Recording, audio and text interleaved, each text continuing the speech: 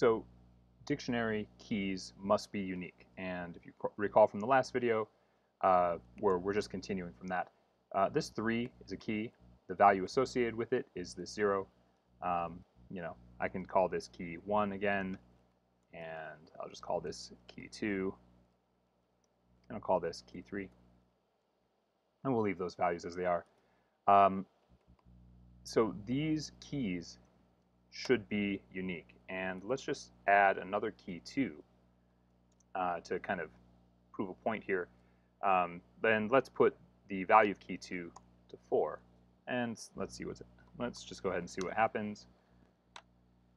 Notice key 1 is 0, as we declared it.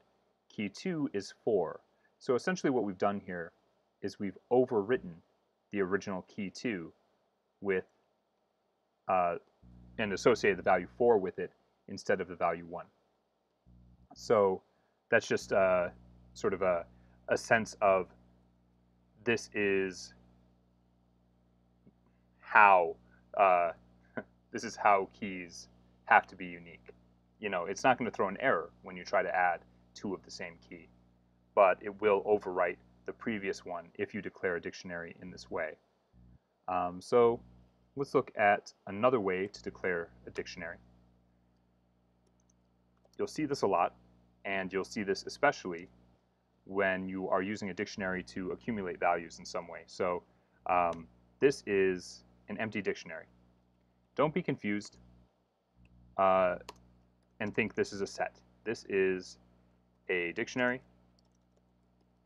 and I'm just going to say this now. To create some set S, you're actually going to use the set constructor, or you're going to use something like this.